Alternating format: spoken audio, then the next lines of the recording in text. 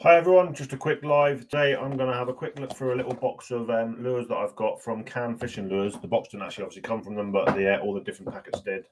I've had a quick look through these in the past, but I've not really gone into any detail on them. I've not used any of them yet. Actually, that's a lie. I've used one of them that came in a free packet that my son had. I'm just going to go through some of the different options that they've got here that I ordered. I'm not going to get all the names right, so you have to look on their website, which I've linked down in the description below. So I'll go through packet by packet. So first of all, they've got these little, I think they're called sandworm. I've got them in like a white flex sort of colour with all different bits on them. These obviously a nice little imitation of sort of isomay and gulp sort of worm lures. Really, really good for LRF. I'm really interested to try and see if I can tempt the same species that I can with isomay with these. These will obviously last a lot longer being a real soft plastic rather than the biodegradable sort of types that we get from Maracue and Gulp. So quite interested to use those. Got these little tadpole lures. Nice little skinny tail, really short, ideal to use on a little tiny jig head or on a little split shot rig. It'd be really, really fun to try and use some of these. I'm going to, again, probably use these at night time for scad and herring and stuff like that in the autumn. Really nice looking little lure. This is one of my favourite sort of looking things. So this is a nice little ball tail. I might get one out so you can have a closer look. So yeah, so we've got a real nice sort of rib section at the front there and a ball tail at the back. Again, this will sort of give loads of action, so really good for you, sort of pollock, scad, herring, mackerel, anything sort of pelagic. And be really interesting to try and use these as well for small flounder and stuff like that when I have a go at those in the summer. A few different colours of the little God, my English is failing. Why is it all stuff when I'm on live? Little tadpoles, so I've got them in all different colours. Sandworm again in pink and in white. These were quite interesting. So they do a whole different bunch of longer worms. And again, they've got the sort of rib bit at the front, which is quite nice. So nice sort of rib section with a nice, really long tail. Be really interesting, again, using these for flatfish. Again, like I'm going to call these little sperm, actually. They call it like a bit of sperm, quite funny. But yeah, you can use these for just about anything, really. But I think, again, most of these lures seem to be really good for sort of jig heads, which is something like a lot of the fishing that I do. So really keen to get on these.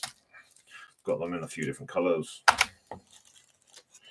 Got the ribbed ones again and the white with the black flick. If the colours are wrong, I apologise, I am colourblind.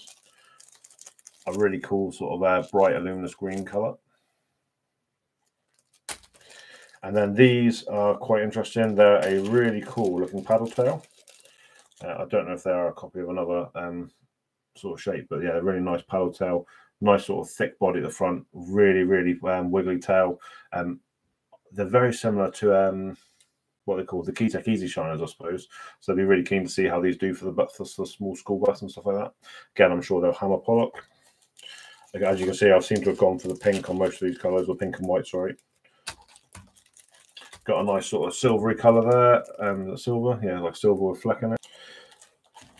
And then more of the little whitey sort of coloured tadpoles. That silvery colour again in the ball tails with the ribbed heads. And then I've got a few packets here which are mixed, which actually came as a prize for my son during, the prize was a giveaway back at the Big Lurf comp last summer. And there's a section of the rib tails, and then these really, really nice little fat paddle tails. Again, I'm not sure what they're called, but they're really, really short. They've got a nice little rib section with a really, really flimsy paddle tail at the back. And we've actually used these quite well for perch and stuff already.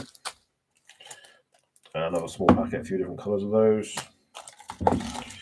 Getting towards the end. Oh, they've got, is that him? I've got something else. That might be something else. That's a mixture of something else as well. So, and then the last one I ordered, these are, I think they're from like the discards bin, but they're really cool looking. I thought they'd be really good for wrasse. So nice sort of Senko sort of type thing, but with a really skinny paddle, well, a really skinny pintail on the back. So I'm really keen to sort of try those out for wrasse.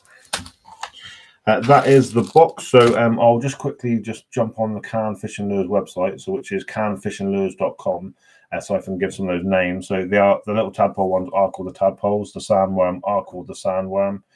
The long worms with the wormy head are called worms, funny enough. The ball tails are called ball tails. I've actually done quite well here. The paddle tails are just called paddle tails. They're the 50mm ones, the long ones. The little tiny paddle tails, have they got them on here, are called micro paddle tails. And then I can't actually see the sort of the wrathy one at the end.